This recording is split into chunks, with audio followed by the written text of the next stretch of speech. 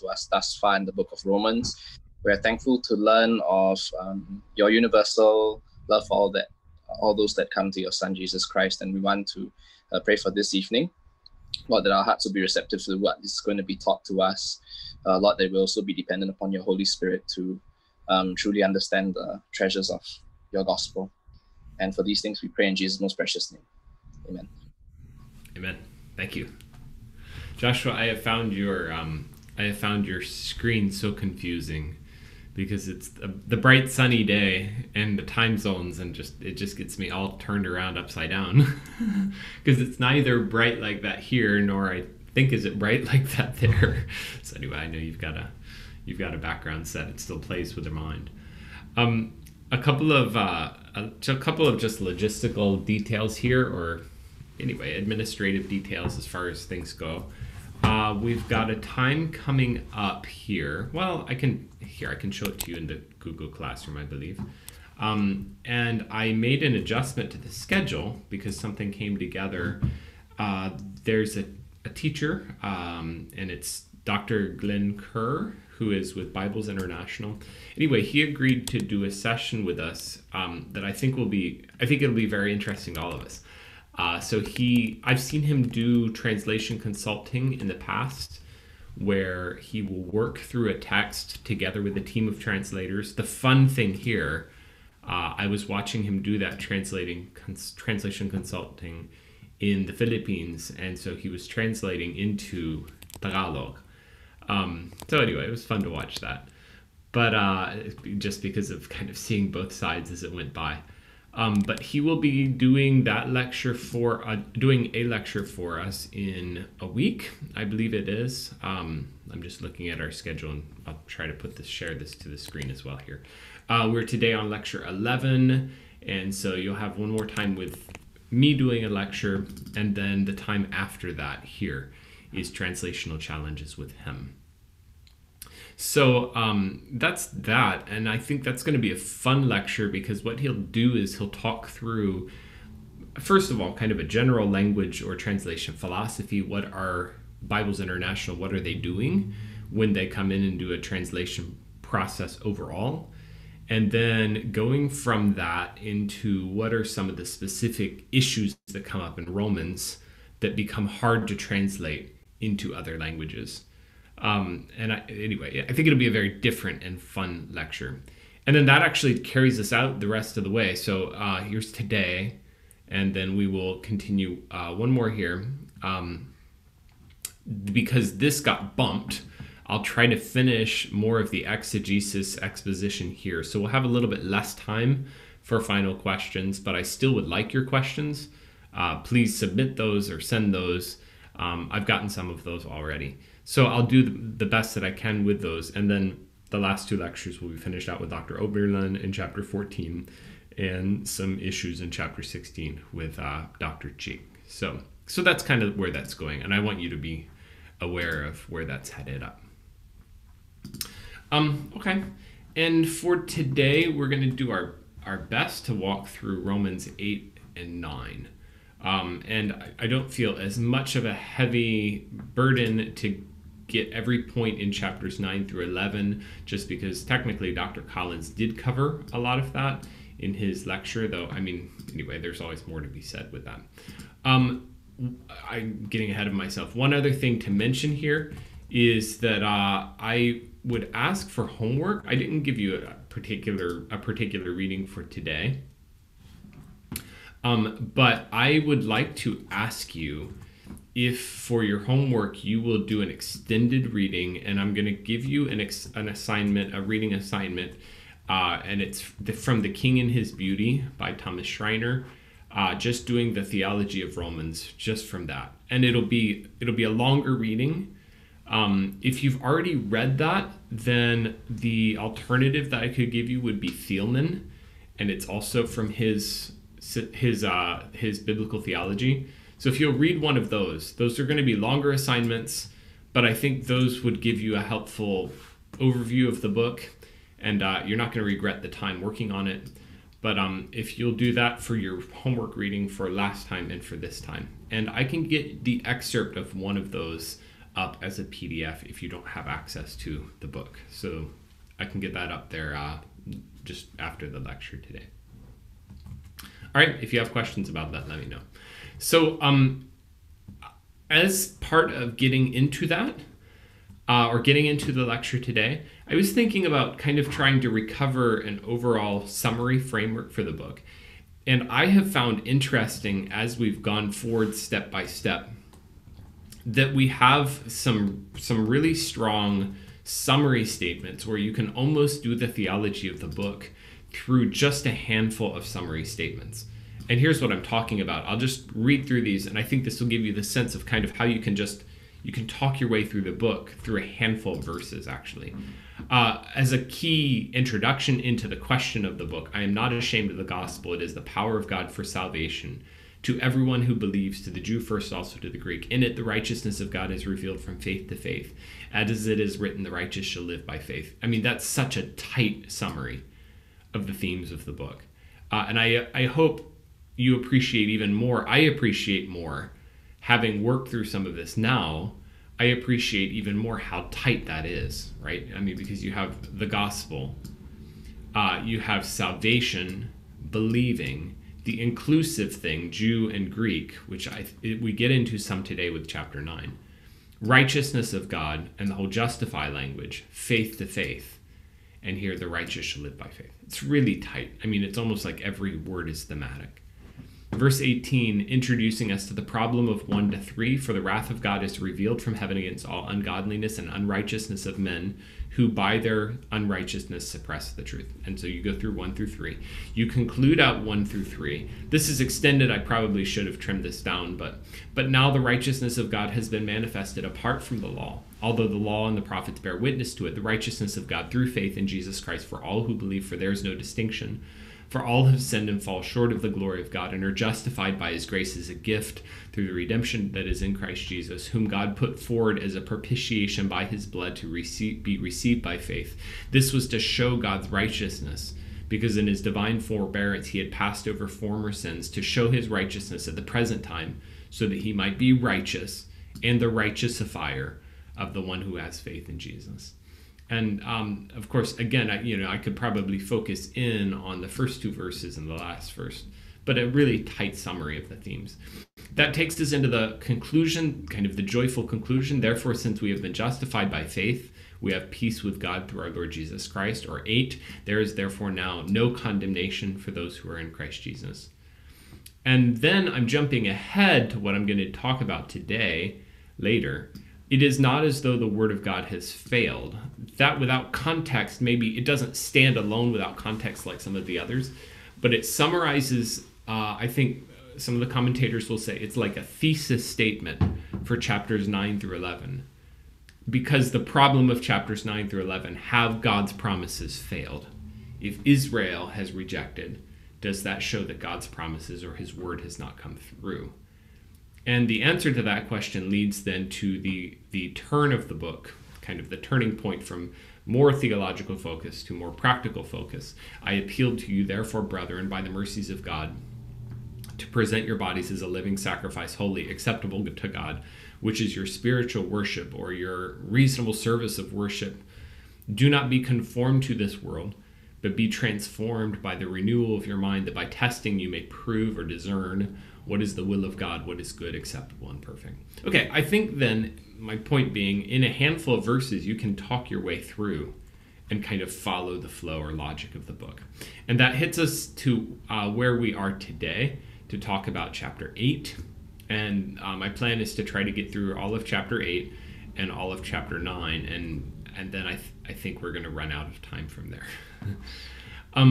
For starters, I will recover just one thing that we hit right at the end of our time last time, which was talking about chapter 8, the already not yet. I do want to make sure that you are familiar with the concept of the already not yet. I looked at the video, the transcript, or just the recording of the lecture from before, and I realized I never really explained my idea. I just assumed it. So it's an idea that I hope you're familiar with, but if you're not, I want to make sure that you are. the already not yet concept from Paul is that we have already benefited, or we've already started to experience some of the blessings of eternity, and those blessings are brought forward into the present. This will be an interesting. I've never thought about making this link, and I don't know that it's anyway. But I think it's a reasonable link, and it's a fair link. So I'll do it, and then we can talk about whether you think it's a valid comparison or not. But I'm going to jump to John, and it's very, very much outside of Paul. But I think maybe the thought of it is the same idea, and I'll show you what I mean by that. Okay, so let's try this. This is interesting. What I'm showing you here is a diagram that I've used when I'm working in Revelation. It's the letters to the 7 churches. So with the letters to the 7 churches, you have here are the letters, Ephesus, Smyrna, Pergamum, so forth. On one side of each one of the letters, you have the words of him who. I won't go into that, but that taps into chapter 1, the description of Jesus. So in Revelation 7, it's going to go, or Revelation 1, it's going to go through the words of the one who has eyes like a flame of fire, the words of him who holds the 7 stars in his right hand, the words of him who walks among the 7 candlesticks. So that's the side of that. The other side of it is, to the one who conquers, I will give. And over here, on this side of it, it's talking about blessings that he's going to give in the future. So over here are things like, I will make him to sit down with me on my throne, even as I sat down with my Father on his throne. I will grant him eternal life. I will give him new life. So it's this. And I think what's interesting, you can draw this side from the end of each one of the letters. These are appearing chapter 2, chapter 2, chapter 2, chapter 3, chapter 3, chapter 3, chapter 3. Okay, but each one of these references has links to the end of the book. And part of what I think is interesting about the letters is the letters then reach backwards to chapter 1, and they reach forward to chapters 19 to 22, and they pull the blessings in. And so it kind of gives you this sense of, because you are going to receive eternal blessings like reigning with Jesus Christ forever and ever, live now in the light of that. Live now in the light of the future. Live now in the light of eternity. That's related, I think, to the Pauline concept of the already not yet. The concept of this goes, it's as if you're already living in and enjoying some of the blessings of eternity now.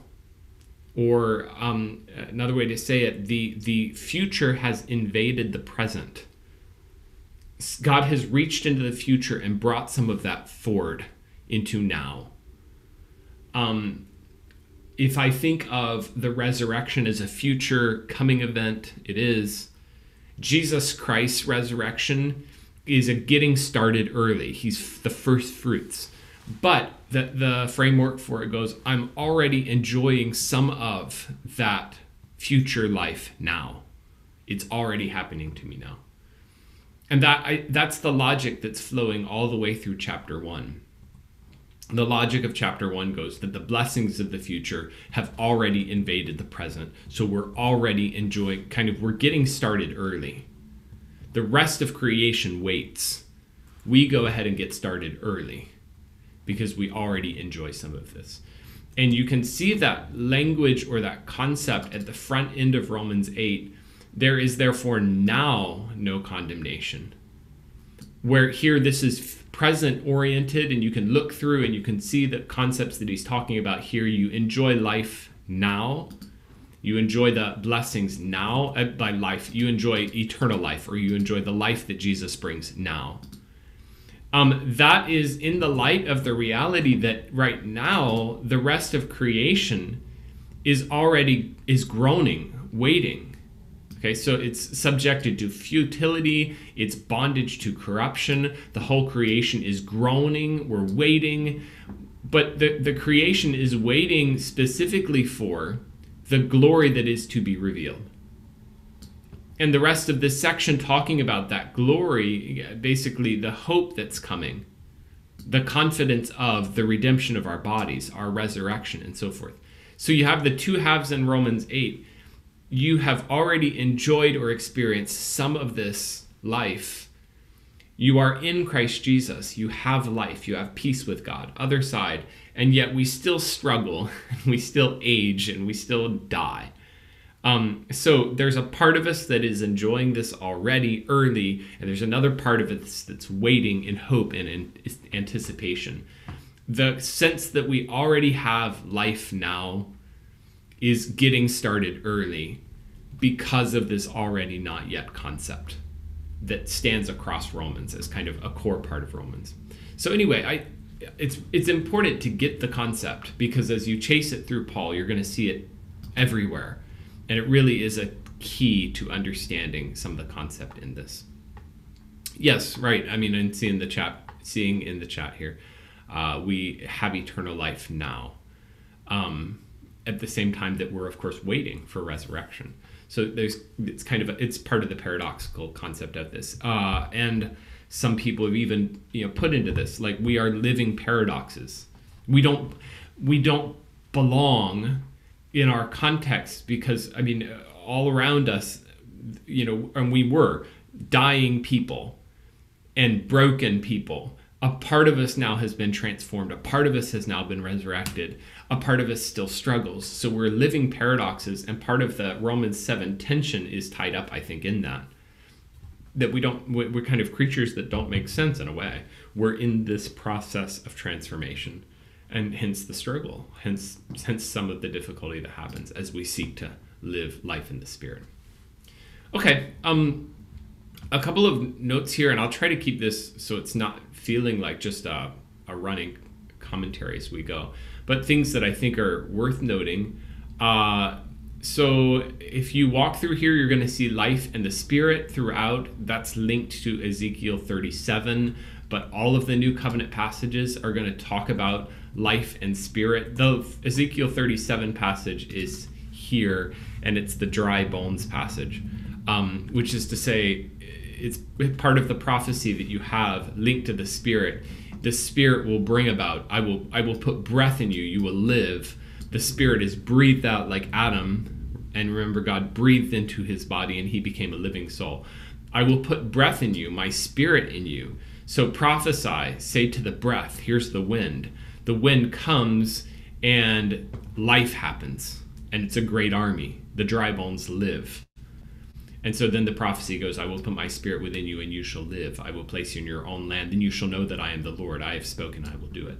That language is linked here now to Romans 8, when you get the law of the Spirit of life and the freedom that Spirit brings. So the Spirit that brings life is the concept that's being tracked in here throughout. And finally, the last thing I'm just saying in the first part of here down through verse 4, in order that the righteous requirement of the law might be fulfilled in us who walk not after the flesh but according to the Spirit. Just a last comment from these first 4 verses, that it's talking about Jesus' payment for our sin in kind of the fulfillment of the Romans 3:25 sort of idea, 21 through 26, that God can be just and the justifier. The righteous requirement of the law is fulfilled by the power of the Spirit, pointing ahead also to Christ is the end of the law in Romans 10. The law is fulfilled. We have peace with God. There is now no condemnation, but it's fulfilled by imputation, Jesus Christ doing this on our behalf. Okay, so I'm going to jump to the next section, and I think whatever else we talked about that sufficiently last time. But I'm going to jump to the next section, which is verses 5 through 11, and let's just look at those now. For those who live according to the flesh set their minds on the things of the flesh. Those who live according to the Spirit set their minds on the things of the Spirit. To set the mind on the flesh is death. To set the mind on the Spirit is life and peace. The mind that is set on the flesh is hostile to God, does not submit to God's law. Indeed, it cannot. Those who are in the flesh cannot please God. You, however, are not in the flesh, but in the Spirit, if in fact the Spirit of God dwells in you. Anyone who does not have the Spirit of God does not belong in him. Spirit of Christ does not belong in him. But if Christ is in you, although the body is dead because of sin, the spirit is life because of righteousness. If the spirit of him who raised Jesus from the dead dwells in you, he who raised Christ Jesus from the dead will also give life to your mortal bodies through his spirit who dwells in you. I do think just what I was talking about, the Ezekiel 37 background kind of gives life. It kind of gives substance to this section to understand that concept. Okay, the spirit as life giver. And now, okay, the spirit, life giver, I get it. Here, Christ as the resurrection setting the way. The spirit even is the way that his resurrection is brought about. An Ephesians 1 and 2 idea. So, God made Jesus Christ alive. Therefore, God will make you alive. And those concepts are linked. But I think critical to getting this whole section is back to that already not yet idea again. That Romans 8 is predicting my resurrection. My physical resurrection is in my body rising again. It's predicting my physical resurrection, but in light of the fact of the physical resurrection, the already not yet concept of that brings in the whole expectation of my now living faithfully. So I'm already enjoying the future resurrection in a sense, because I already enjoy life, right? I'm already having life lived out within me. So a couple of things to comment about this section, or just to concepts to get here. One, you'll notice in this section you're going to have mind all the way through. Oops, got the wrong window. The concept of mind all the way through this section. Here it is. So those who are in the flesh set their minds on the things of the flesh. Those who live according to the Spirit set their minds on the things of the Spirit. To set the mind on the flesh is death. To set the mind on the Spirit is life and peace. The mind set on the flesh is hostile to God. So you could talk about that in terms of, the intellectual apprehension of the gospel. Kind of how do you, like an Ephesians 4 idea, how do I change my life? How do I change my behavior, change my thinking? I think you can go beyond that, and here's why. Okay, I got a wrong word here. I don't know why. I'd have to check into that. Anyway, here's a pattern across multiple... I don't know. All right.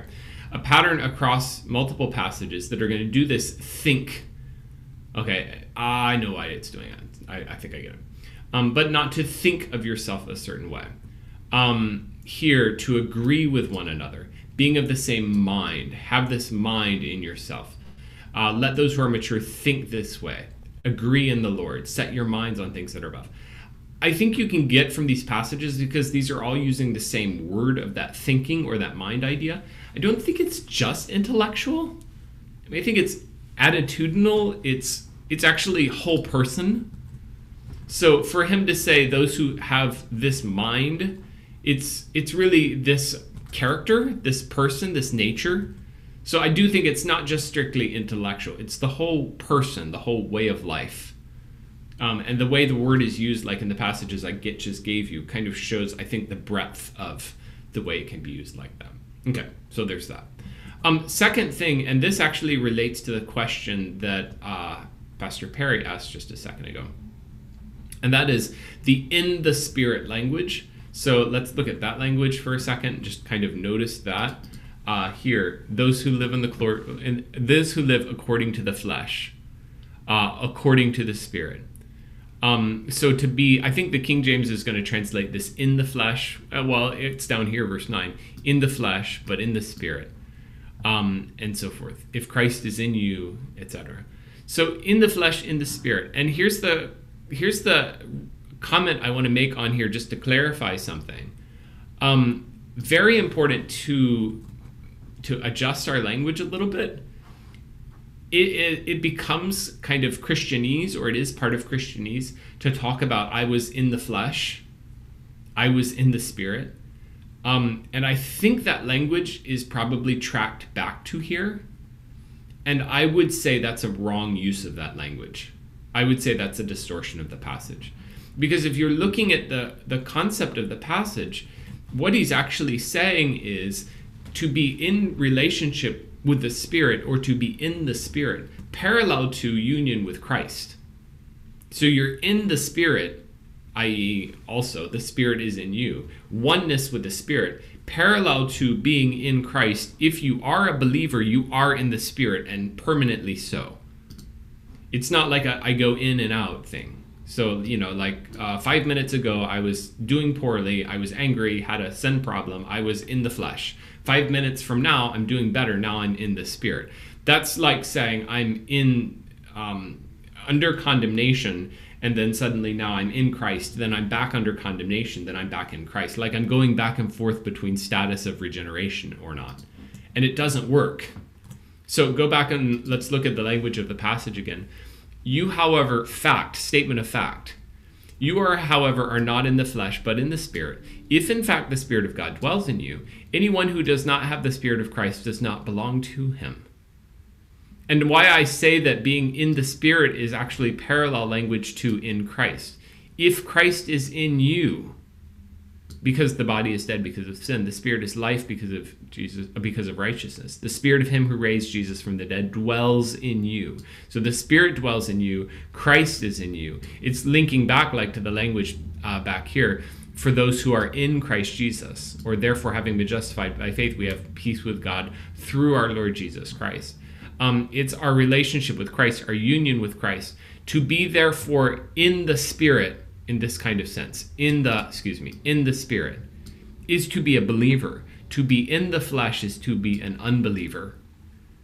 And I would say that whole way of using the language, well, I said that, but I said it in the flesh or something. That whole way of using that language, I think, is off. Correct me if you have support to say otherwise, and I'm happy to be corrected like that. But I think that whole way of language is off anyway, in as much as we draw it from this passage to say like it's a passing thing. Sometimes you're in the flesh, sometimes you're in the Spirit. No, if you're a Christian, you're in the Spirit. Just that's the Spirit is in you. You're in the Spirit. Period. But it's not like a come-go thing.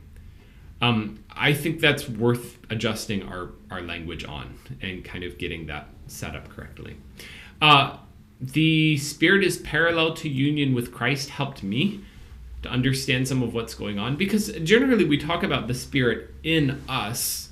The concept of us in the Spirit seems counterintuitive somehow. So recognizing the Spirit in us as parallel to union with Christ, I think gave me some categories to put it in that helped me think of it a little better. One other comment in this section in relation to union with Christ or union with the Spirit idea, I think it's really interesting. Notice in the Spirit, if in fact the Spirit of God dwells in you, if anyone does not have the Spirit of Christ, he does not belong to him. But if Christ is in you, and the reason I'm commenting on that, it's just interesting. It supports what I said earlier about union with the Spirit is union with Christ. But I think it does more than that. It supports even a Trinitarian theology. Noticing the fact that he can just speak between the Spirit of God and the Spirit of Christ. I mean, these are parallel, right? The Spirit of God, a moment later, the Spirit of Christ, a moment later, Christ is in you. And you could go through and have a little bit of an identity crisis. Wait, who are we talking about here? Clarify this for me. Are we talking about the Spirit of God, the Spirit of Christ, or Christ himself? And basically the passage goes, yeah, right. I mean, there's some Trinitarian, equivocation happening here. Equivocation moving between different expressions, because the expressions they're all sayable. They're all doable. All of those work. And I think that's fascinating in terms of Trinitarian theology. Okay, last thing to say about this section before I move on. If you just notice the life and death language of this section. So, to be in Christ, to be in Christ, you are alive in him. To not be in Christ, you're dead. And the parallel, or kind of the tension or the pull between those things. Okay, that language of life is pointing ahead. talked about a little bit ago already, to resurrection later in the passage. So how about I can do this one? We'll try live or life or dead, and we'll do range for this section. Okay, so if you're walking through this section, then you get this emphasis strongly here, right? The spirit of life has set you free. Those who live life. Although the body is dead, the spirit is life because of righteousness. Him who raised Jesus from the dead, he will also give life to your mortal bodies. Okay, and so therefore we are to live this way. We're to live according to the Spirit. If you go further in the passage, you're going to get into the section just a bit later where he's going to be talking about resurrection and the hope of resurrection. So we're moving into an eschatological reality. And what I just want you to grasp or see, here's the eschatological side of the passage. The sufferings of the present time don't even compare with the glory that is to be revealed. What I want you to see is you've got really interesting time frame reference between the first part and the second part. The first part of the chapter, verses, we'll say 1 to 17, the section up to that, it's talking about our present reality. You are alive. You have become alive, and so that present reality, you have life, just bleeds right into the future reality. You will have life. And the future eschatology resurrection, you're going to enjoy life in the future, is just derived right out of the present. Or I can just take life and I can drive it through all three time frames for Paul to say, you came to life past, you are alive now, you will live future eternity, eschatology, resurrection. And I think those three themes or those three patterns, you can drive it through all three of those time frames. And it is illustrating, again, this kind of already not yet concept that the future reality bleeds into the present and just overlaps right through. The concept, that already not yet even is drawing in, and there's elements here, even in the first section that is more present, that is already starting to highlight kind of a future thing. If Christ is in you, although the body is dead because of sin, the spirit of life, the spirit is life because of righteousness. The body is dead. That language is used there to talk about the physical body. The body is dying, and you can see the body wearing down. But the concept of it goes, even as the body wears down, you know that you have. It's both future, you will be resurrected, but you even have life, even as your body wears down, even as you die. There's a paradox in that. Here, a believer dies, and yet they have life. It's guaranteed. And those things are still there, still happening. Okay, that takes me to talk about one concept, or like a theological kind of idea, and that is the concept of the adoption. So here, I'll show you the problem first, and then let's explore it just a little bit. Here's the problem. Is adoption a present thing or a future thing? Meaning, do I say I have been adopted or I will be adopted? So here are two passages right within Romans 8 that do both. Here, Romans 8:15. You did not receive the spirit of slavery to fall back into fear. You have received the spirit of adoption as sons, by whom we cry, Abba, Abba, Father. So have I received adoption? You can get really precise here and say something like, no, we've received the spirit of adoption. I'm going to just read this still. As far as my reading of it, I look at this and I say, we have received adoption. The spirit that guarantees adoption, okay. But, anyway, the argument of it goes, you did not receive the spirit of slavery, and that's why you're not facing this fear. You have received the spirit of adoption. As sons, you are sons. So you cry out, Abba, Father, because you have already been adopted, is a way of saying it. And if I go elsewhere in Paul, I'll get this kind of idea. So here, Jesus Christ, his incarnation, to redeem those who are under the law so that we might receive adoption as sons. Ephesians 1:5, he predestined us for adoption to himself as sons through Jesus Christ. And the adoption concept just means becoming a son. So, I mean, that is, we have a close enough cultural idea anyway. So somebody who was not a son becomes a son. And how does that happen? Adoption is how that happens. The problem or the tension that you have here is later on in the chapter, verse 23. It's future. We groan inwardly as we wait eagerly for adoption as sons. So, I mean, I get the overall impression from verse 15 that we have received adoption. We are sons. That's the way of asking it. Are we children of God right now? First John is going to answer very clearly, beloved, we are God's children now. Okay, 1 John 3:1, I think it is. We are God's children now. Are we God's children? Yes. Okay, then we are adopted. We have received adoption. So what is he saying here to say we groan inwardly as we wait eagerly for adoption as sons, the redemption of our bodies? Here it sounds like it's present. Here it sounds like it's future. So much here that I think, because this is maybe the more explicitly clear statement, there are people who will say adoption, they're going to narrow it down. Adoption is a future thing, period, end of discussion.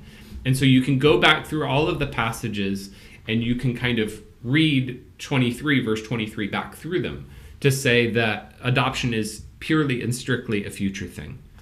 When I was part of my ordination and different interviews and things like that, this was a question I was asked, and I knew the answer just within my setting. I knew that the answer was going to be future. Adoption is future, and at that point, that was my understanding, and I was good with that.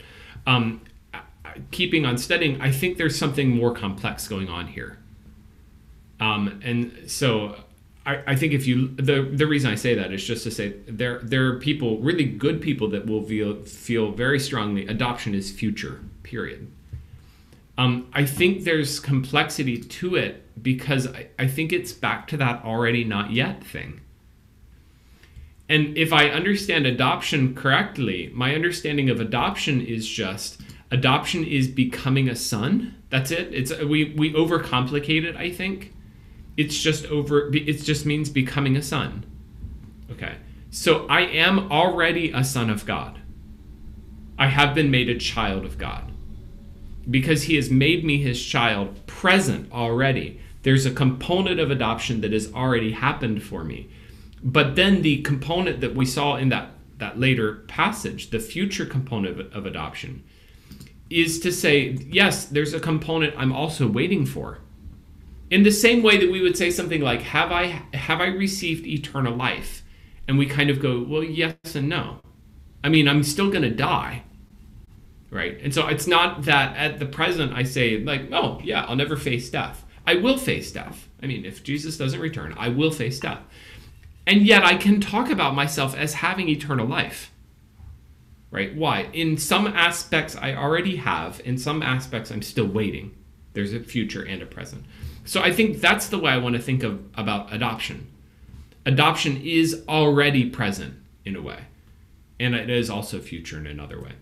If you're interested in thinking more about adoption, I found it really helpful here. This is the New Dictionary of Biblical Theology. And they have a short article. It would take you, 10 minutes or something to read. But I thought it was helpful. Something that goes around and around with adoption is the background Greek, Roman, Jewish. And depending on whether you understand it as like a Roman background or a Jewish background, it shifts your understanding because you can do different ways. Is it mean that I become a son, or does it mean like the bar mitzvah sort of idea? But I think the strongest way to understand it is just Old Testament, but in the sense of it simply refers to being made God's son. So the pattern of that follows the same pattern that you get with tracking like the Son of God language. And if you track the Son of God language, you're going to get the pattern that God made Israel his son. Later, God talks about the Davidic king being his son, close relationship with Dr. Minnick connected this in with like the image of God. We have the relationship with God broken, but sonship restores it. Later, the ultimate fulfillment, you are my son, today I have begotten thee. So linking in with the Messiah, the Messianic King. Already it begins to be linked in with the Spirit through that kind of concept, because the Messiah is going to, he is God's Son, the Son. Then he also is full of the Spirit. And so then in the New Testament, we get the full explanation, including the fact that believers now enjoy adoption. So anyway, to me, this was sort of liberating, because I think I've struggled around and around with adoption and different views of adoption, and people really honestly complicating it quite a bit. If I just will put into the category, adoption means becoming a son of God, or being a son of God, being God's son, then a lot of pieces it's a lot easier. It's a lot easier to read. And here I'm just pulling this paragraph from that article in the Dictionary of Biblical Theology. For Paul, it is God's unique Son, Jesus Christ, who has made believers' adoption as God's children possible. I would be glad to go further down this, but it's the idea Jesus is the Son of God, the sui generis, the only one like that. Jesus is the absolute Son of God. Union with Christ means you also are a son of God, because you are united with him, and he is the Son. Now you are a son. So my union with Christ is the basis for my becoming a son. That has made God's children, or made adoption as God's children possible. I can be one of God's children because of this fact. That adoption takes place through their Spirit-mediated identification with Christ. It entails participation in God's restored people as heirs of God in Christ in the blessings and benefits of the promised time of eschatological salvation. And now I think I kind of get the answer to the problem that we had earlier, which is how I can already be adopted and I can also be waiting for adoption. It is both present and future. The answer to that is just coming here. In this sense, I'm already enjoying some of this ahead of time, and this sense up here is the full flowering of it. The full flowering when I experience the fullness of my adoption, and the eschatological sense of adoption being complete, total. Okay, yeah. All right, if you have questions or comments about that, I'm happy to continue with that a bit more, but otherwise I'll keep on moving. That helped me, just helped me understand the whole concept of adoption that I think to that point had eluded me or just frustrated me. It just seemed complicated before. So I'll move to the next section, and I would like to highlight, just in terms of, I'll just show you a couple of colors that are going to start sticking out here, and this starts to highlight some of our themes. So how about a couple of things here? Do you remember, okay, see the green here? All right, so do you remember, if you go back to, here it is, chapter 6, we would be enslaved to sin, set free. You are slaves of the one whom you obey, set free, slaves, slaves. Okay, so this slave metaphor was all over the place in chapter 6, the slavery concept. I thought it was interesting when I come forward again to chapter 8, it returns again, comes back. You did not receive the spirit of slavery. Down here, though, in this part of the passage, it's now actually actually eschatological. It's freedom from slavery, but it's freedom from slavery viewed in terms of the future. The creation will be set free from its bondage to obtain the freedom of the glory of the children of God. So, I mean, it's interesting that he can use the same metaphor, chapter 6, for the present. You are free. You have been set free. You are no longer under bondage. And he just jumps forward, and here now we're in eschatology, and he's talking about the creation is set free from bondage. And the two are linked. So we've got that same already not yet thing going on. And you can see the shift here. Look now, notice the red underline, the creation, and that's it. So the creation language through there is illustrating again my idea that in the verses up to this point, 1 to 17, we're talking about the believers. Verse 18 forward, we're talking about eschatology, future. But he actually has shifted his focus. He's broadened it out, And he's talking now not just about believers, but he's talking about the whole creation. And then he's going to go back. If you notice the blue underlining, it's saints, those, us, we. Okay. So anyway, it's going to shift from back here in verses 1 to 17 up here. We are in this status. We have life. To talking about the creation and what happens to the creation. And then it shifts back to us. It's talking about us again. And a comment to make about that here. I think part of the way the logic of that works is linked all the way back to chapter 5. Do you remember the first Adam, the second Adam concept? Jesus Christ is the second Adam. The first Adam, through his failure, corrupts everything. So the creation itself is broken because of the first Adam and his failure. Jesus Christ restores that. And the second Adam sets things right. Well, I think part of what's happening in this then, in the logic of this, is Paul is linking, again, the fate of creation linked to this salvation dynamic. Because Jesus Christ has overcome, then the creation itself is set right. So we did realize that actually the entire creation waits for this salvation that you and I experience. Or the entire creation hangs on.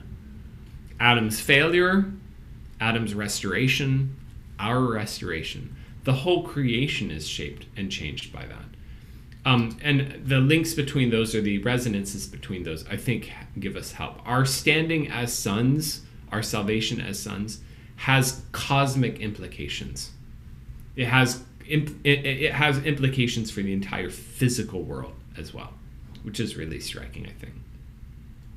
Okay, how about this theme as well? And it is noticing, I put it here in pink. So verse 20, because of him who has subjected it, in hope, the creation waits in hope. Verse 24, in this hope we were saved. Now hope that is not seen is not hope. Who hopes for what he sees? If we hope for what we do not see, we wait for it with patience. So the concept of hope, what's going on with that? And you can track hope all the way through the book. I had not until just working on this specific lecture, but it helped me appreciate. And here I'll show you. So Romans 4, Abraham hoped, he believed in against hope. 5:2 is I think an important resonance to 8, the passage we're working on. We rejoice in hope of the glory of God, and character produces hope, and hope does not put to shame. So because the context here is hope in suffering. As you suffer, there is still hope. Okay, well, that has resonance to what we're looking at, because the creation is subjected to futility, but there is still hope, right? And it's hope that's eschatologically oriented. And then you can go through a couple of more, rejoice in hope. Through the scriptures we might have hope. Here's the critical one for Romans, kind of as a summary. May the God of hope fill you with all joy and peace in believing, so that by the power of the Holy Spirit you may abound in hope. And that's kind of like an important programmatic summary, climactic type statement. So hope appearing twice in that is a significant theme, or actually the driving theme for that section, I think, is striking. So anyway, what's going on with that? And as I worked through and just looked at the components with hope, it's very parallel to faith. I mean, I think we know this. I can just assume this is a starting point.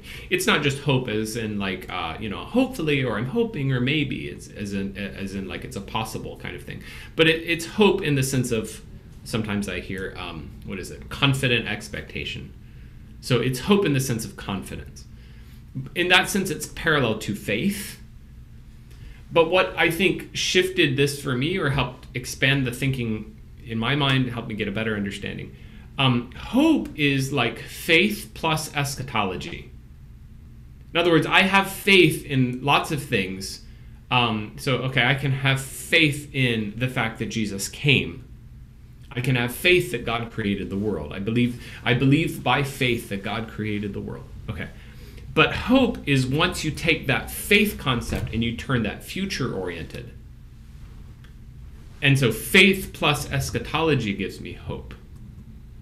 And now it's not just I have faith that God created the world, but it's I have faith that God will fill in the blank. Hope, or faith plus eschatology. It's a will for future-oriented. I think one other component, and I'm less sure about this, but I think it's fair enough. I think hope probably also moves from a present relatively more negative, in the sense, because I'm thinking towards eschatology, it will be good. It kind of moves from, since that's going to be good, then this is less good. So I think it assumes a brokenness. In other words, when we talk about hope, it assumes that right now I'm in a more difficult situation or more adverse situation, that things are broken, but it's going to get better. No one would say something like, I have hope that the future will be exactly same as the present. I don't view that as hope. I mean, I guess if you were saying, okay, I don't think the disaster will destroy us, so I have hope that we will continue as is. I suppose that could be a sense of hope. But I do think there's probably a concept in hope of assuming things being better in the future than they are now. In any case, I think the concept of hope then assumes the whole biblical story. It assumes the fact that now is broken because of the curse. So things are adverse relatively now because of sin, because of the curse, because things, another way of saying it, things are not currently as they ought to be. However, the rest of the biblical story, the story does end well. It gets interesting when you think about this, and because I don't think we often do, but competing truth claims about the world and worldviews and so forth. You can have a dystopian ending for reality. Things are going to get bad. They're going to get awful. So now are the halcyon days, and then it's just going to get awful. And the biblical story is to say, no, I mean, it will get awful for a period of time, but the end of the story is good, not bad. The end of the story is not the universe falling back into a black hole again, but the end of the story is good, and that gives then the basis for hope. And the confident expectation, the sense of faith, we believe that it will be right in a positive way. God will restore things. So the concept of hope then assumes that whole worldview, that whole way of working. Okay, I think if you will let me stretch a little bit, I'd like to finish chapter 8 and then take our break, which anyway, we still technically have 3 minutes before we normally would anyway. But I'll stretch just a little bit into the next section, and that way we can finish chapter 8. So, but there's not too much to do here. I would just like to highlight this first. Romans 8:26 to 27. Oops, I need to broaden this back out. Give me a second. Okay, here we go. So the Spirit also helps in our weakness. We do not know what to pray for as we ought. The Spirit himself intercedes for us with groanings too deep for words. He who searches hearts knows what is the mind of the Spirit, because the Spirit intercedes for the saints according to the will of God. What is going on?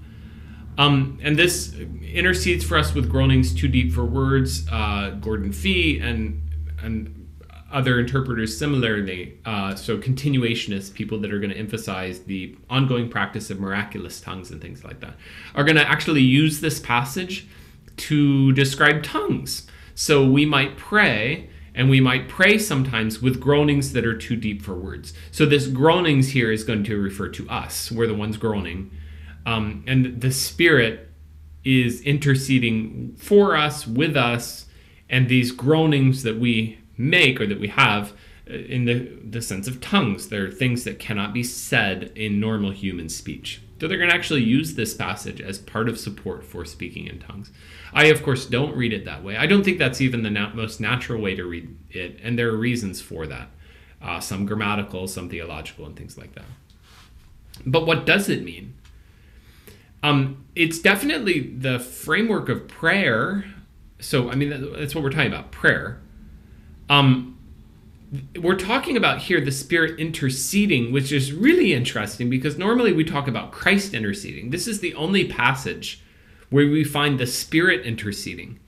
It's another one of those equivocation things where, I have, within the framework of the Trinity, I expect, okay, Christ does this, and then I find, oh, actually the Spirit. And you can take something that Christ does, but you can just say the Spirit, and that works too.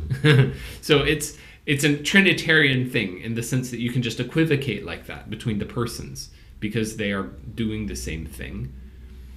But how does the Spirit intercede for us? Okay, start with this, a problem. We have weakness. We do not know what to pray for as we ought. I'm connecting in an idea that's not explicit, but we don't know the will of God. So how do we pray as we ought because we don't know his will? This actually really helped me, and this is an idea I'm still trying to untease here, or try to develop more fully in my mind. But you have these passages in 1 John and elsewhere that will talk about we have the things that we ask, or our prayers have been answered. It's kind of, that you have the things you ask because you pray according to the will of God.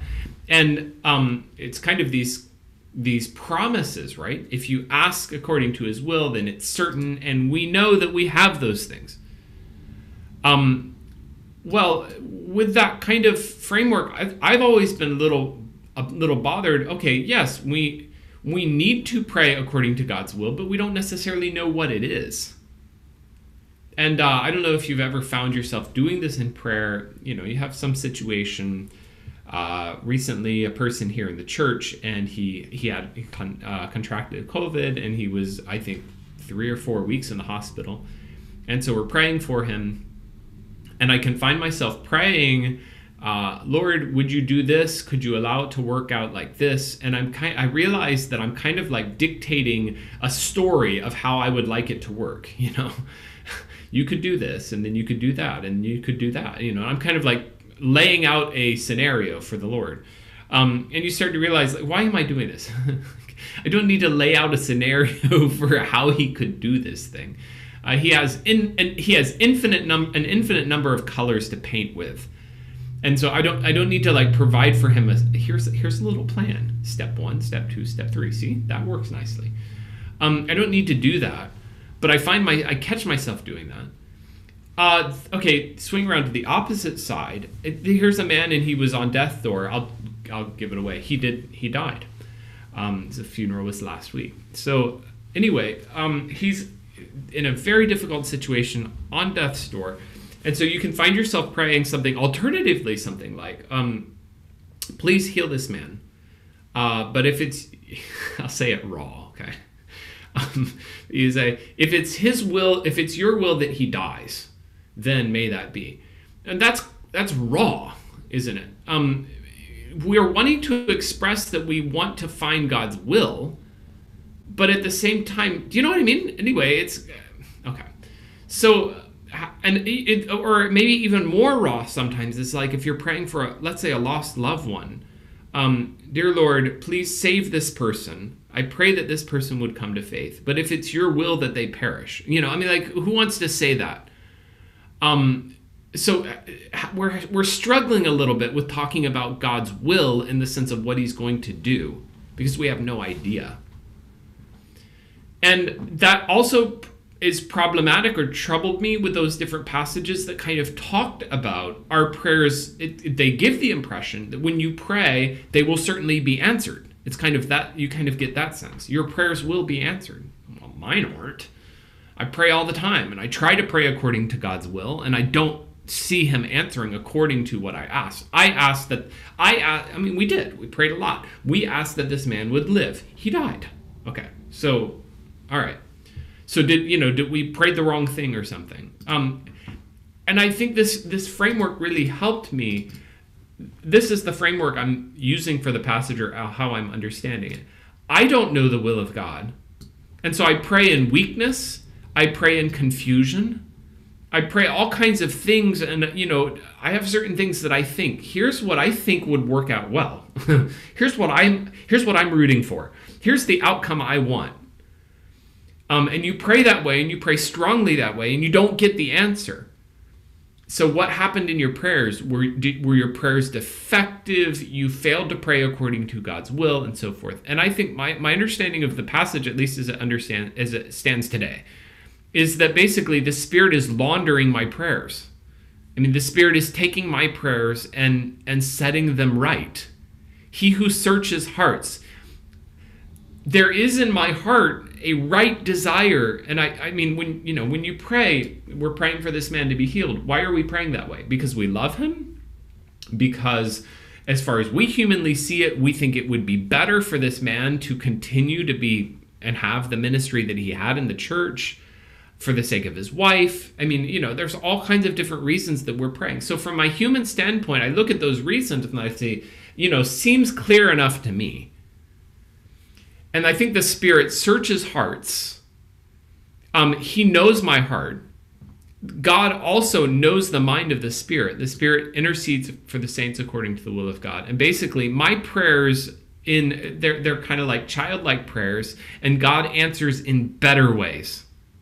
God answers in ways that might be against what I asked for. I asked for this outcome. God knows that outcome would be better. And the Spirit actually kind of repairs or adjusts or fixes my prayers. He launders my prayers. I think it was Jim Berg who says something like this, like even our prayers have to be laundered on the way to the throne room of God. Because I pray like a child. Well, Lord, here's what I think makes sense to me. And that's kind of the best I can do.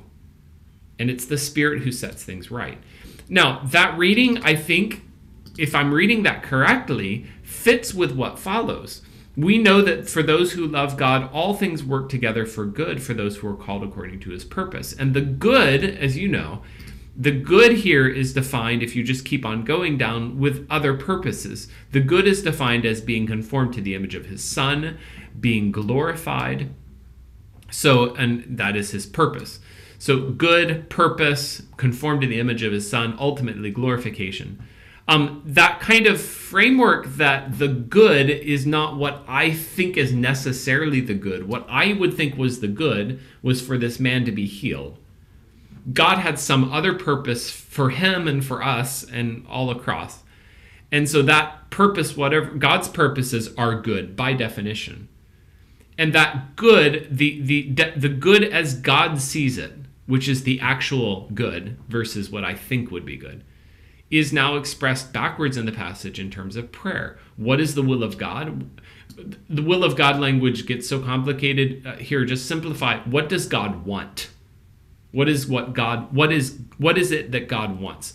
What God wants is the good, his purpose, that we might be made like Jesus, that we would ultimately be glorified. That's what God wants. How do we pray according to what God wants? We pray according to what God wants with the help of the Spirit. Because I'm doing my best to try to pray according to God's will, but I'm so weak and I'm so broken in my thinking, I don't even know what to ask. And the Spirit repairs that and sets that right. So anyway, I think that for me, that helps restore the advantages of that reading. It helps me restore the flow of thought in the passage. That it moves naturally from this straight into the concept of God working all things according to his purpose. It flows naturally. And the thing that it maybe was more significant for me, it helps me explain some of those other prayer passages that otherwise were just honestly kind of mystifying or bothered me. To talk about, if we ask according to his will, he answers us. And if we ask like that and we see, then we know that we have whatever we ask from him. Well, I mean, when does it work like that? Because I ask all the time, trying to ask according to his will, trying to ask what I think would be his will. And it turns out it wasn't. Well, here's how. The Spirit intercedes. The Spirit launders my prayers and makes right what was distorted in my thinking. The one other expression, there's two things, but here, expression I want to clarify here is the concept of the firstborn among many brethren in verse 29. So just to explain that for a quick second, the firstborn among many brothers is striking because what we've got here is son language, adoption language earlier. Jesus is the Son. We are united with him as Son. As we are united with him as believers, that means we become sons, right? And so we are, through union with Christ, we become related. Just the thing that's striking here is the firstborn. Firstborn is language of preeminence. The firstborn among many brothers. And I think what's striking about the language is Jesus is the Son of God. By our connection to Jesus, we are made sons. But it is not as though then this results in equality, that I have now the same standing with God that Jesus has. There is still the sense that he is the firstborn among many, right? And so he's unique. He's the unique Son. I am together with him as a son. I become a son in him, but he as the unique one. So I think that's the language of the firstborn among many brothers. And that's supported by the word firstborn. You can chase out the word, but the word firstborn is kind of the unique one, or the one that stands out. There's more going on with that, and that word is actually under a lot of discussion right now. But that's at least part of a sufficient understanding of it. Okay, so then what shall we say to these things? If God is for us, who can be against us? Here, I'll show it to you this way, because this helped me just highlighting my way through. But I thought this was interesting. If you notice, it's a little faint. Hopefully it comes through on the screens. But I just put blue on each one of the question marks. So anyway, you get this. What then shall be here? What shall we say? Who can be against us? Will he not also graciously give us all things? Who can bring any charge against God's elect? Who is to condemn? Who shall separate us? Shall any of these things separate us? Anyway, so it's very clear, rhetorically speaking, that in this section he jumps over into questions. Questions are the way that he moves forward through this section. It's also, I think, striking in this section. I highlighted in the blue here because it's filling out the brothers up here, and those and those. Well, if you come down, then it turns to us. If God is for us, against us all. And the us eventually turns into we, which is just an English change. There's no significance to it. But anyway, it's very evident now that the connection goes our relationship with God. How is that possible? Or how that fits in here. And I'll just comment here in terms of, let's say particularly this expression right here. Who shall bring any charge against God's elect? It is God who justified. Who can condemn? I mean, just put that in the context of the earlier Pauline stuff that was going on, like back in 1:16 and stuff like that. The wrath of God is revealed against all unrighteousness and ungodliness of truth, of men who suppress the truth and unrighteousness. How can God both be just and justify sinners? All have sinned. And that Romans 3:10 through whatever it is, that section where you just have the all of the passages, there's none righteous, there's no, not one, all have together become unprofitable. And you get the sense, that whole theme in the early sections of we're a mess. God must righteously judge us because of what a total mess we are. And then look at the contrast of that. Who can bring any charge against God's elect? God justifies. I mean, the very one who earlier was our threat, the wrath of 1:16, has now given way to be a total defense of absolute safety. In these verses, Cranfield says this: who shall bring any charge against God's elect? He calls that a perfect summary of the Gospel of Romans. And I think that's great. Sums up the Gospel of Romans. Who can bring any charge against those who are God's? It can't happen. One or two other details that are striking in here. Verse 32, he who did not spare his own son, but gave him up for us all, how will he not also with him graciously give us all things? There are strong echoes in that of Isaiah 53. Isaiah 53, verse 6, 10, 12, and here I'll put it up so you can see what I'm talking about. But the language, okay, so get a good look at that. He who did not spare his own son, but gave him up for us all, how will he not also with him graciously give us all things? And now compare that here with the Isaiah 53 language. Here you have the all we like sheep have gone astray. We've turned everyone to his own way. The Lord has laid on him the iniquity of us all. The details I'm calling out are the all, but also that the Lord has laid on him. Verse 10, it was the will of the Lord to crush him. The Lord has put him to grief. And then verse 12, I will divide him a portion with the many. He shall divide the spoil with the strong, because he bore the sin of many and he makes intercession for the transgressors. So if I'm going back now to this language, which kind of functions almost like a summary of some of those statements, what I've got here is, here's the all language. He gave him up for us all. The imputation language of Isaiah 53 is in that. And the result of that is, I will divide with him the portion of the many, the spoil of the strong. That's this. He will give us the spoil, the results, the blessings of it. And then here is the language of it pleased the Lord to bruise him. It was God who put him to grief, or the concepts of saying that say something like, who killed Jesus? And you can walk through this. Well, the Romans killed Jesus in a way. The Jews killed Jesus, yeah, in a way. But ultimately, you can say, I killed Jesus. It was my sins that sent him there. But in a way where you're going to come ultimately is the Father and the wrath of God is what led to Jesus' death, God's righteous wrath for sin. And notice the language of verse 32. He who did not spare his own son, but gave him up. God sent Jesus to the cross. God sent Jesus to the cross so that I can receive all of these blessings. So it's God the Father who has the agency in this. The result of it is for the all, or for the many, and that result is the blessings of the spoils, the riches. And if I want to ask what are those riches, or what do they look like, then that's what the rest of the passage fills out. Here are the blessings. It's the blessings of this.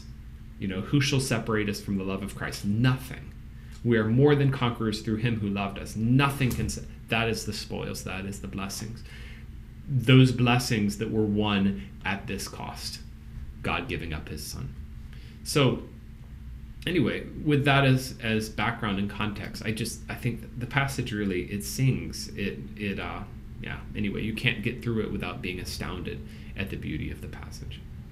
All right, I said I would go a little over, and it's 8:16. So let's just come back at 8:17. Make that. Let's come back at 8:22, or a little bit after 23 minutes after the hour, and then we'll pick up in chapter 9. So starting question for chapter 9 is just, I think, initially to ask why I have kind of a, what do they call that? A hard cut, a smash cut. Why do you have this sudden transition in the beginning of chapter 9, like a non-transition, basically? So here's what I mean by this. I mean, you've had all of this framework in the previous chapter, well, just building up to this climax, and I'm persuaded height or depth or anything else in all creation will be able to separate us from the love of God in Christ Jesus our Lord. Even here, it's kind of, this sounds like the, rabbit trail, but like Romans 5:1 and 8:1, there is now no condemnation to them which are in Christ Jesus. We have peace with God through our Lord Jesus Christ. Who can separate us from the love of God in Christ Jesus our Lord? I commented recently in another context, another teaching context, we almost kind of get immune to the in Christ language because it happens so much in the epistles. So we hear it so often, we just stop paying attention. We don't even notice it anymore because it's everywhere. But how am I secure? Strictly and only in Christ Jesus. It's union with Christ that is the foundation for this. And it's just all over the place. Okay. That's funny. The next verse, I'm speaking the truth in Christ. See, anyway, illustrate my point. But in any case, the question I'm asking here is, this is triumphant and wow, and it just ascends up to a climax. And then, boom, I'm speaking the truth in Christ. My conscience bearing witness that I have great sorrow and unceasing anguish in my heart. I wish myself I could wish myself accursed, cut off from Christ for the sake of my brothers, my kinsmen according to the flesh, Israelites. So the question of chapter 9 is suddenly, yeah, but what about the Jews? And, well, I'll build that thought out in a second. That's not exactly the question, but we'll understand it in a bit. So what is the link between these? And I think you could say validly, I mean, fair enough. After you build up to this beautiful climax right here, where are you going to go from there? Well, you kind of bring up a new topic. So, okay, fair enough. I do think that the basic flow of thought with the questions that started out in chapter 1, the wrath of God against men in unrighteousness, Jew and Gentile and Jew are both condemned. How can they be justified? And then explaining justification by faith, chapter 4, through union with Christ or imputation, chapter 5, what that works itself out to be in practical living, chapter 6, the ongoing struggle and the paradox of the present, chapter 7, chapter 8, eschatology. Anyway, he built out those ideas, and so it's you kind of have a wrap on it now. So in a sense, you put a wrap around that, and now you come back here and you can resume the argument back here. There are some links actually way back in there. There were some things that were kind of not quite totally wrapped up, and I'll show you one of those here. There are points in the argument that weren't quite explained, and he left those. So like in Romans 3:5. If our unrighteousness serves to show the righteousness of God, what should we say? That God is unrighteous to inflict wrath on us? And Romans 3:1-8 kind of explores this question, but it did not completely answer it. So there's a part of that, and he does this in other places too, kind of leave something out there, kind of a partial answer, but not a full answer. Well, look at the strong resonance in 9:14. What should we say? Is there injustice on God's part?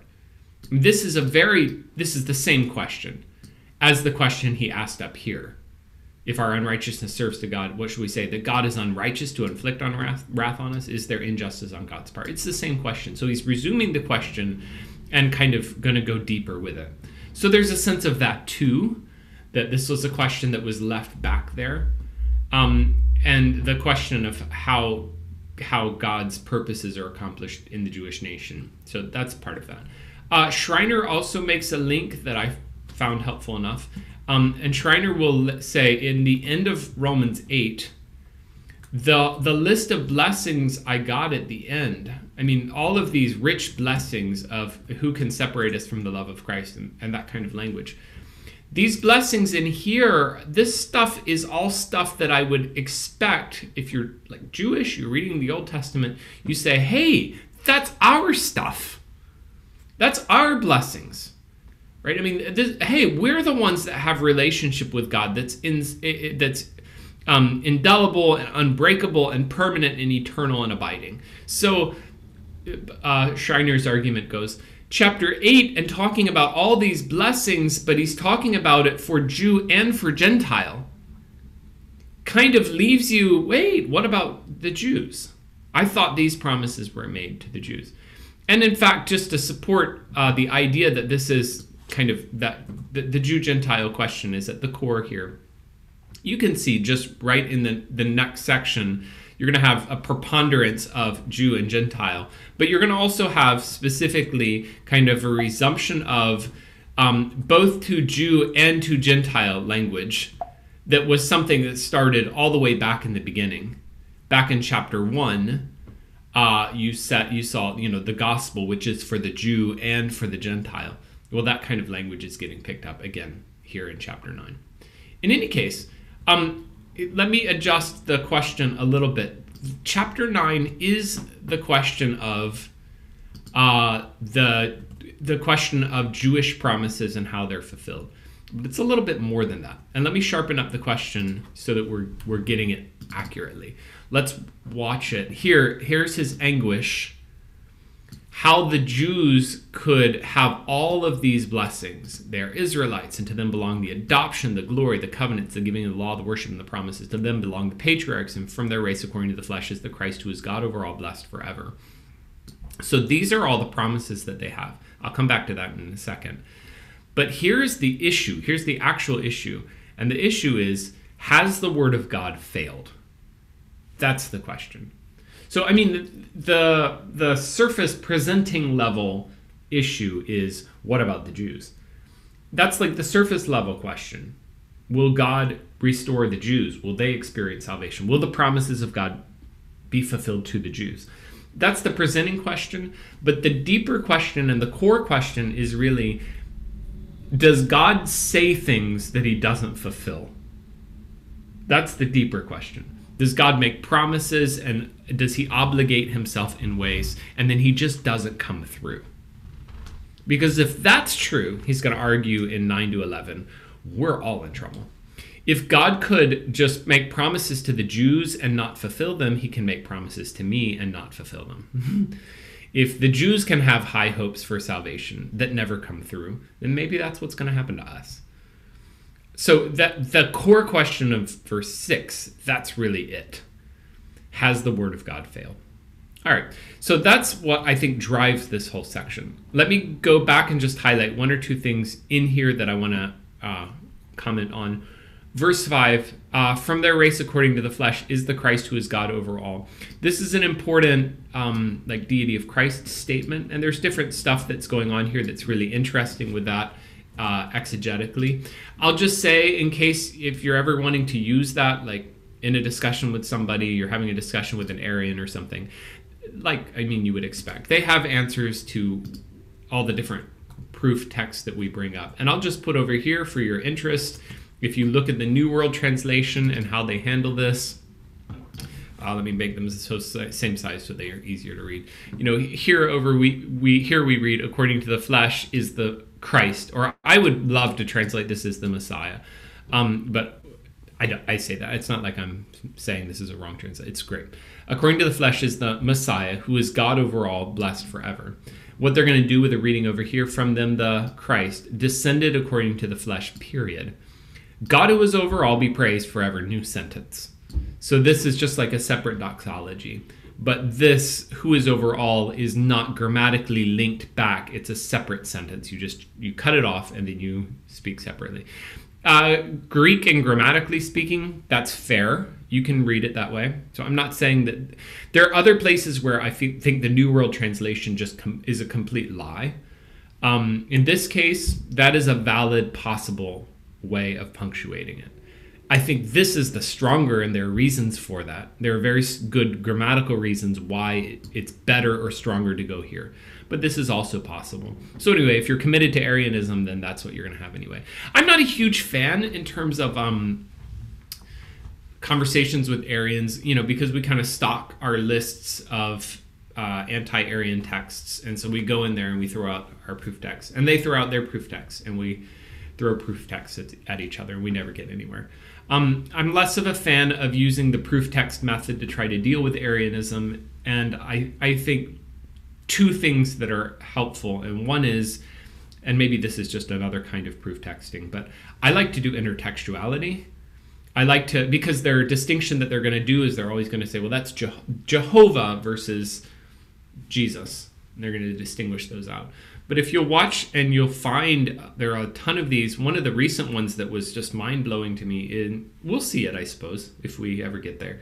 In Romans 14, there is every knee will bow to me, every tongue will confess to me.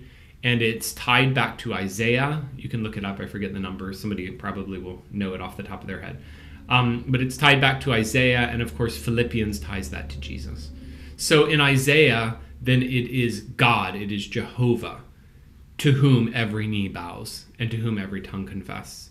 And in Romans, it's also God. And in Philippians, it's Jesus.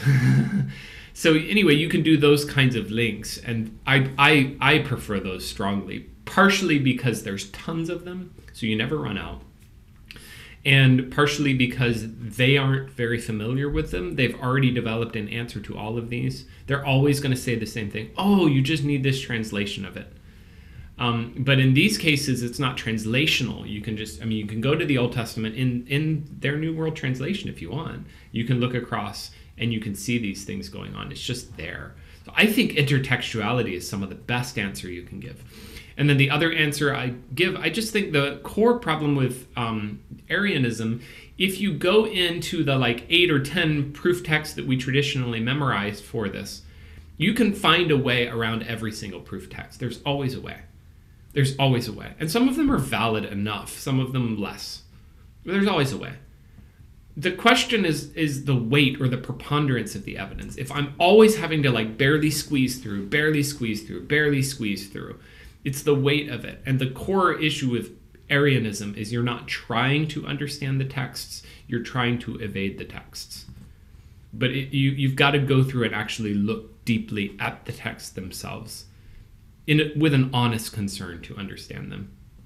So I usually try to point them that way. I'll just, hey, let's just, have you read the Bible? That's a question I ask. Have you read the Bible? Depending on the group, Jehovah's Witnesses do. Here in the Philippines, Iglesia ni Cristo and Arian group, they don't. So do you read the Bible? Do you read the whole thing? Let's look at let's look at the pattern, those kinds of things. All right. That's one comment, and I'll stop there. The other comment that I think is really interesting here in terms of the list of blessings that Paul gives here. Yes, thank you for putting that in the chat, pulling the references. Here, if you watch the list of blessings, adoption, glory, covenants, the law, the worship, the promises, patriarchs, race. But the striking thing is he ends climactically, and it's not accidental that the last thing in the list of blessings is the Messiah. And here is, I think, a really good way of summarizing what is the blessing or what is the privilege of Jewishness. The privilege of Jewishness or of the race is that the Messiah came from there. In other words, the way I summarize this, because we get a little weird and superstitious about Jewishness and that kind of thing. And the way I want to summarize this is the uniqueness of the Jew, the uniqueness of Abraham, the uniqueness of all of those promises, Old Testament promises, is it all points to Christ, because Christ is the terminus point of all of that, and Christ brings all of that together. That's the significance. The significance is connection to Christ. A person who is connected to Christ is blessed. That's the basic idea. But see, from there, it really helps us process this because, I'm as far as I know, just full straight Gentile all the way. So you can almost give this feeling like, well, I'm second tier or something because I'm Gentile. You go, no. Blessing is connection to Christ, so much so that you can talk about privilege because somebody was the ancestor of the Messiah. That's not enough to save them, but it is privilege in a certain sense. But you are connected in union with Christ. So forget like DNA. Oh, wouldn't I be lucky if I was an ancestor? What are you talking about? You're his child. Right? You're united. You're one with him. I mean, illustrations that are going to get used for this are like marriage, right? Christ and his church, oneness, imputation. So the notion that, it would just be really cool to be an ancestor of Christ is just really missing it completely. Oh no, you're one with him. How much greater is that? And that, I think, just completely wipes out any sense of, not being Jewish puts you on a second tier level of something in terms of salvation. We're definitely not supposed to go that way.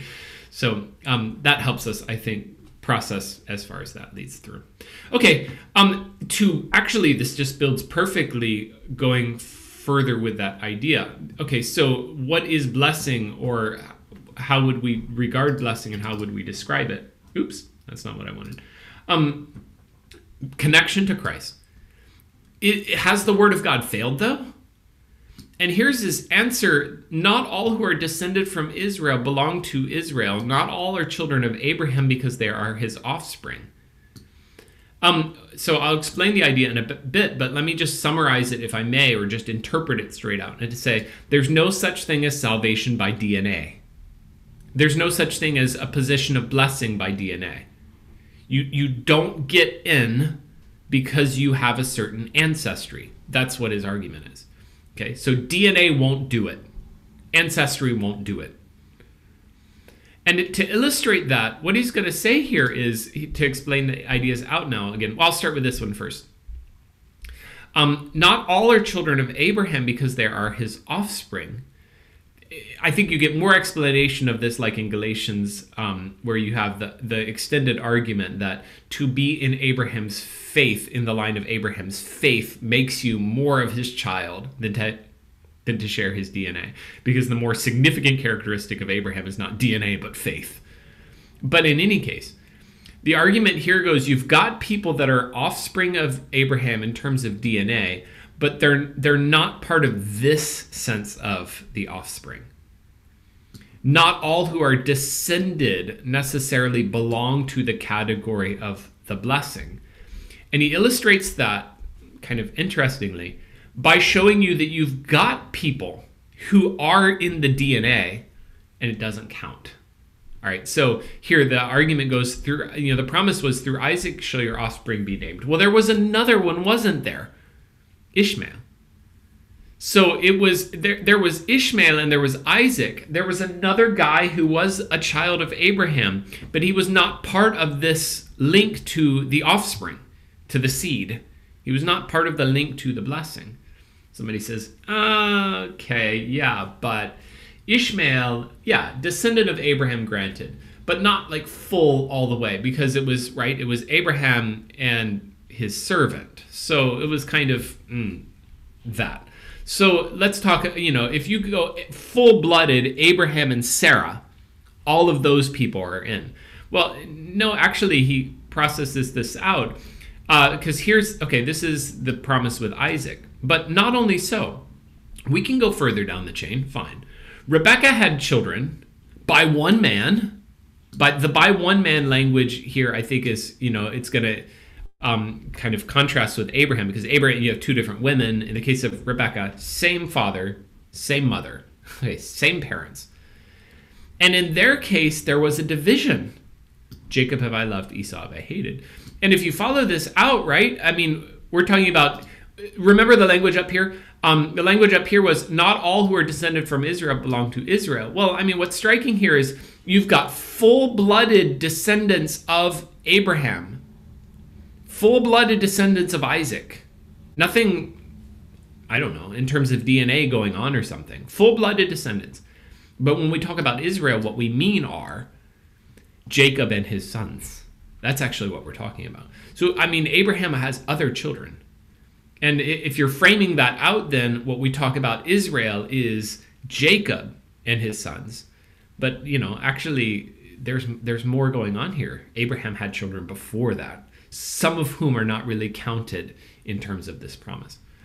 So his argument in this initial section is to say DNA isn't going to do it. DNA is not going to be sufficient at all. Okay. Yes, good. Different good thoughts here in the chat. Thank you. Good comments and discussion. One or two things to say about that then. Here, this final statement, verse 32, as it is written, Jacob have I loved, Esau have I hated. Excuse me, I'm trying to pull the reference up for you here. I have it in my notes and I don't remember. It is, that's drawn from Malachi 1, 2, and 3. That is, that there's an explanation that you can give if you want here in terms of hated versus loved. Hated is probably really strong English. Probably the idea is kind of a preferred sort of thing, so you can soften that down some. But however you do here, I think this is an important argument to me.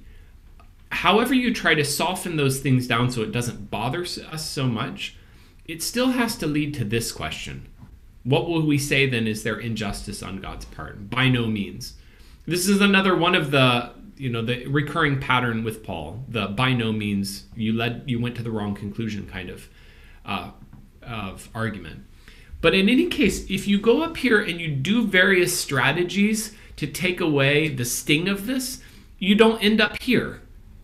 So my argument basically goes, whatever led Paul logically to this, yeah, but this doesn't feel right. This feels unfair. It has to be basically served by this. This somehow, a logical extension of this, an invalid logical extension, but still, an extension of this leads here. So anyway, a lot of people make a lot of efforts to try to kind of take away the sting of this, and you'll do different things like what we're talking about is not individual election, it's corporate election, as in it's nations or it's groups. I don't think that's valid. I do think the argument in this section is God has purposes, and in those purposes, I mean, it really was he chose in his purposes that it's going to be Jacob, not Esau. And I think when you go back and you read those narratives in Genesis, it's very much supported by the narratives. In the narratives you're reading along, there's two children. One of them is the one that the blessing goes down that direction, and it goes down the direction of Jacob, and it doesn't go down the other way. And it's hardly like you would read the Jacob story and say, yeah, and it's because Jacob is a really good guy. I mean, you're not getting that sense at all from Jacob. So what's going on here? And God has a bigger purpose. There's stuff, in his plan, in his purpose of election, there's stuff that's standing. The language of sovereignty or of his choice is so strong here. God's purpose of election, him who calls. There's the language earlier up here, promise. But anyway, the sense of his determination, his setting, this is the way it's going to go. So anyway, I understand the sting of this. And we want to kind of pull that off a little bit. But don't pull it off in such a way, however you read up here, that this question doesn't make any sense. Oh, this is all just corporate. No. I mean, when you get that, still Paul's, hey, does this not bother you? There is it's natural and right that you're going to feel, hey, this doesn't seem fair. And now he's going to explain it out a little bit more. So some of this, we get into some intertextuality. Here he says to Moses, I will have mercy on whom I will have mercy. I will have compassion on whom I have compassion. That's a quote from Exodus 33:19. Context on that, here, I can put it up. This is the place where Moses says, please show me your glory. God declares his glory. I will make my goodness pass before you. The Lord, I will be gracious to whom I will be gracious. I will show mercy on whom I will show mercy. So it's not just like a really like a little passing detail somewhere. I mean, this is like a core systematic theology. Who is God? What is his nature? God reveals his nature, and his nature is like this. I'm gracious, I'm merciful, but I'm sovereign. That's part of how God, a core part or a core aspect of how God is revealing himself in that text. And that's where this Romans 9 language is drawn from in verse 15, when he says, I will have mercy on whom I will have mercy. Keep on going with the language of that. Then we're getting into comparison to the Pharaoh story. The scripture says to Pharaoh, I have raised you up that I might show my power, that my name might be proclaimed in all the earth. That's another point of intertextuality. I think, well, anyway, you can look that one up. That context is not going to be as immediately obvious, or as immediately striking. But if you read the Exodus story, it's very strong in the Exodus story. God has a purpose in the whole Pharaoh Exodus scenario. He's going to do some things that are ultimately going to result in the nations knowing his glory. And I mean, you can chase this out in Exodus. You realize God is doing this not just for the sake of Pharaoh, not just for the sake of Egypt, but the nations abroad are going to hear of it, and they're going to know about God's glory. And when you get later into like Israel entering the land, then the nations come to them and they say things like, we have heard about what God did, and therefore we're afraid. So, I mean, God has these broad, like international, worldwide kind of purposes, things that he's doing through the Exodus in that context. And all of that is at work in his purposes. So I think even that kind of gives you the beginnings of some answer here, which are to say, God has big purposes going on that are way bigger than you can imagine. And he's working those purposes that stretch further and further out, definitely beyond our ability to comprehend and so forth. In any case, What is the answer? I mean, the answer is there injustice on God's part. The basic answer in here is God's in charge. I mean, his sovereignty, his right to do what he intends. You see language like here, verse 16, it's kind of a classic text. It depends not on human will or exertion, but God who has mercy. God is driving according to his purposes. He's working according to his purposes. We don't want to try to wiggle around any of these texts. It's just there. It stands. It's there. Language that's in here, I do think that's interesting. Like show might be proclaimed. And there's one more that I forget. I don't see it right now. But anyway, it's the sense of God displaying or God demonstrating his glory. So that's some of what's going on. Again, I think the logic and that reading of it, read this as it stands. Don't try to like slide around it somewhere or something, because it has to lead to this question. Verse 19, if it didn't make you feel this way, I don't know that you got it. If you got the section correctly, it has to make you feel like, well, why does he still find fault? Who can resist his will? So, I mean, anyway, any reading up here that just goes, oh, okay, we're not really talking about the idea that God would be sovereignly directing things according to his purpose. Something else going on here. Leaves you with this question not making any sense. But, I mean, I think an honest reading up here gets me to verse 19. Why does he still find fault? Who can resist his will? And it has to lead there if we're going to read it fairly as we go. There was something else I missed in here that I wanted to comment on. Yes, it's kind of striking to me just to say here, the scripture says to Pharaoh, for this purpose I have raised you up that I might show my power in you. So if you're processing this, he's alluding to Pharaoh as the hard heart that's resisting God. And the argument goes, how can God righteously condemn? Look, here's the person, the rebel. In context in Romans 9, who is the rebel that we're struggling with or that we're having a tough time with? The rebel in the context of Romans 9, going back up here, it's the Israelites. And so the question we're asking here is, has the word of God failed because you've got Jewish people that are rebels? And ironically, I just think it's striking. When you get down here, the paradigmatic rebel, Pharaoh, actually, ironically, has become paralleled with the Jew. So the irony of that is can't be missed. Pharaoh, the enemy of the Jews, kind of the stereotypical enemy of the Jews. But now Paul is drawing from here Pharaoh, the ultimate rebel, and he's saying, and this gives me an explanatory grid for understanding why Jewish people today are rejecting. They're lining themselves up with Pharaoh, which is just, anyway, there's a thick irony in that, I think. Okay, so the next section, verse 19 to 20, why does he still find fault? Who can resist his will? And part of the answer, we're still on the same framework here. The answer is God's sovereignty. God's in charge. The language here, it's not exactly intertextuality, but it is reference to some Old Testament precedent. So Isaiah 29:16, shall the potter be regarded as the clay? I guess it is more, it is basically intertextuality. That the thing would say of its maker, he did not make me. Or the thing formed would say of him. So anyway, there's language in here that's close enough. We can call it intertextuality. Isaiah 45:9, woe to him who strives with him who formed him. A pot is fighting back against its molder. Does the clay say to him who forms it, what are you making? Your work has no handles. I don't like what you're doing. And Isaiah, down through Isaiah 40:11, the work of my hands language. And then Jeremiah 18 is an illustration of that, where Jeremiah goes down to the potter's house, he sees the thing being made, and then God actually takes the potter.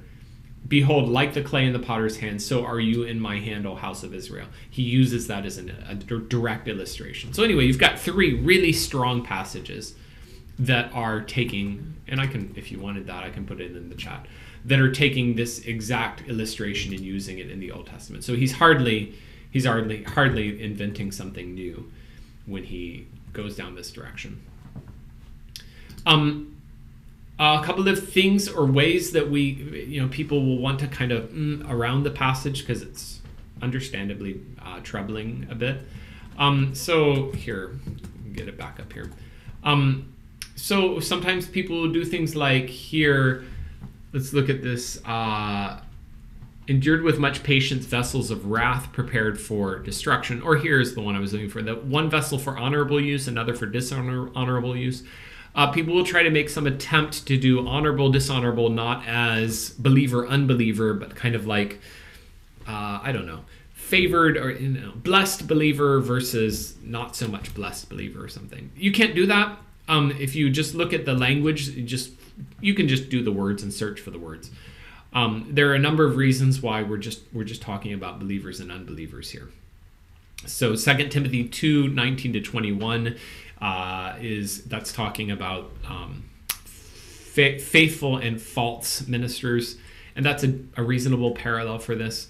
In Romans 2:7-10, you have the concept of a vessel for honor and dishonor. Anyway, it's just talking about believers and unbelievers. That's it. So maybe what I'll end with here is a question of, and here's the maybe the most troubling or the biggest difficulty of this. The question goes, is there double predestination in this passage? Because I've got a couple of different ways through here that it sounds like it. By double predestination, what we mean, I think we as humans, we're more comfortable with an idea that God sovereignly saves certain people. The thing that feels really uncomfortable is that God sovereignly damns or condemns certain people. You were made to be destroyed. Wow. So is there double predestination in this passage? And like Moo, Schreiner, they'll just go that way. Calvin's careful, but Calvin believed it. So yeah, they're just going to go that way. And like Schreiner will say, you can't elude it. You can't get around it in the passage. So I'll tell you what I'm going to do. I am going to basically not go that direction. And maybe someone would feel like I'm eluding what the passage is saying. I don't think so. I think I have reasons to say that Paul himself doesn't want to go there. But let me show you first the statements that sound like it. Verse 17, for this purpose I have raised you up, that I might show my power in you. I mean, that sounds perilously close to the idea God raised you to destroy you. Verse 18, he has mercy on whoever he wills he hardens.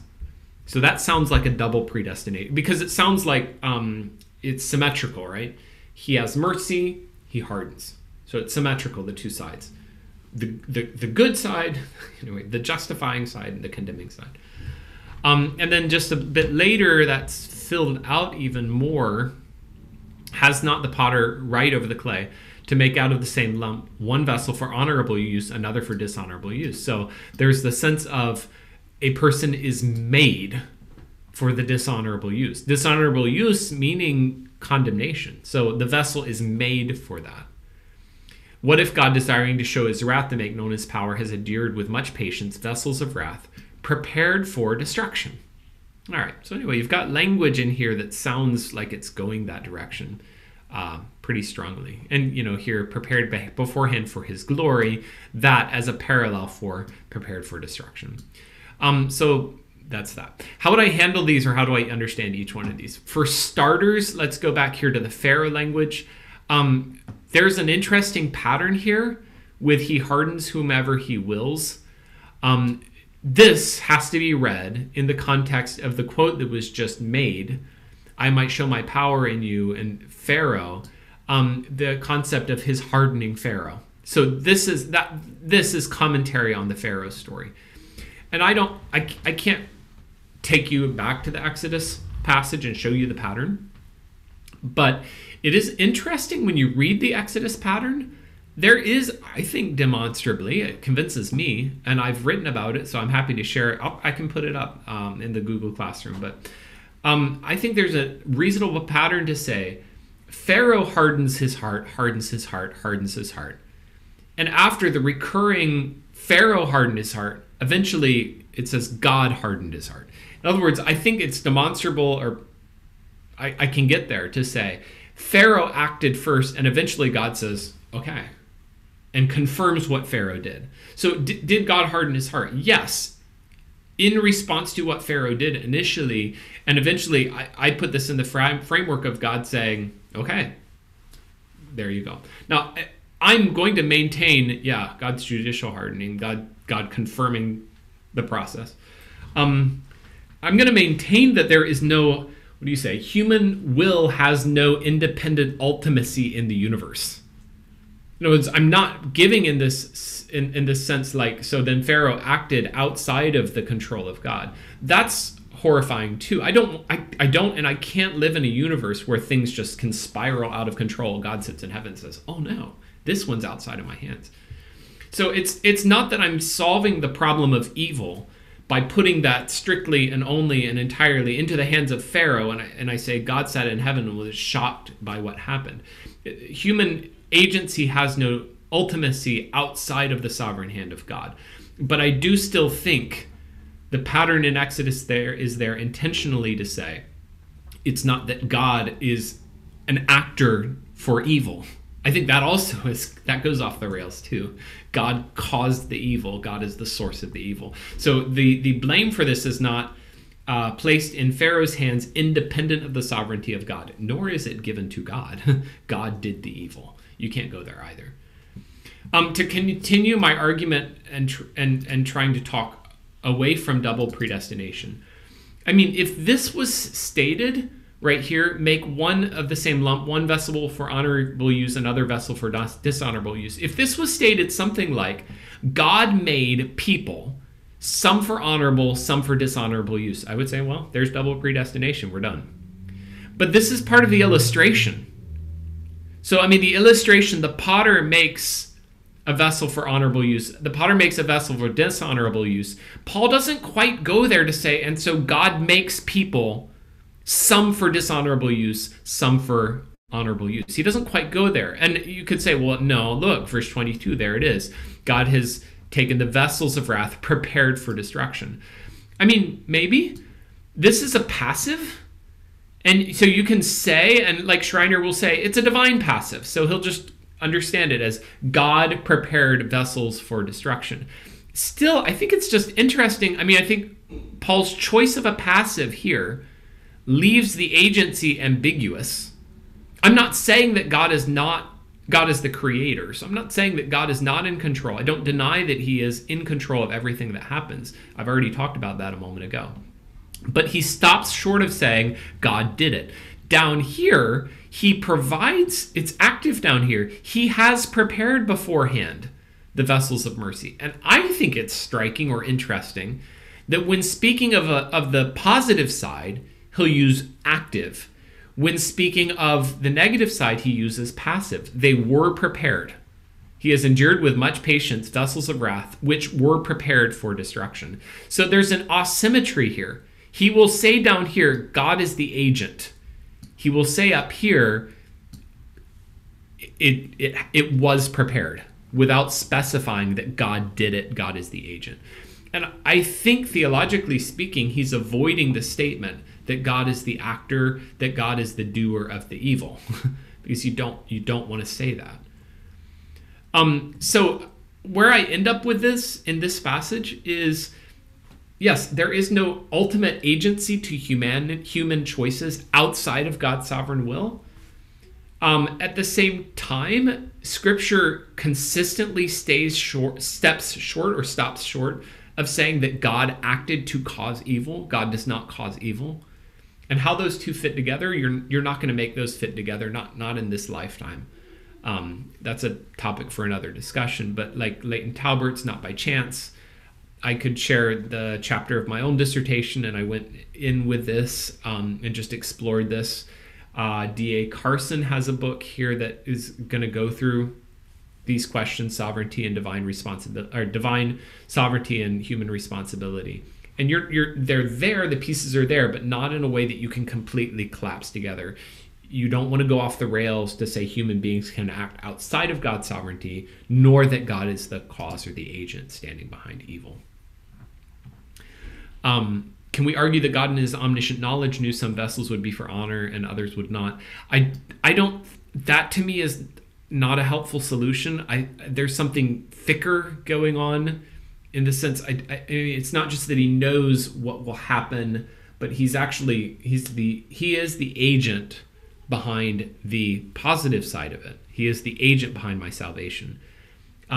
So the concept of knowledge kind of like backs him off a little bit. But it's still, if he knows it, it's still determinative, you know? So, you know what I mean? Yeah. So I don't personally go there. Some people do that through the foreknew language. But I do think there's something more definitive or binding than just knowing. So anyway, this is a bad point to end today. I'm sorry. It's kind of whatever. But anyway, we'll come back on this next time, and we'll continue out chapter 9. And it does move us in a direction that is, it leaves your heart rejoicing. It's the end, verse 33, where I wanted to get this stone of stumbling, the rock of offense, whoever believes in him will not be put to shame. So anyway, we'll pick that up next time. Thank you for your time. Thank you for letting me go over a bit. And if you have further questions, we can stay in touch here. And then I will put up, just when we're done here, I'll go ahead and create the PDF of that reading on Romans, and I think you'll enjoy it and benefit from it. So, okay, thank you all. Have a good day or a good evening.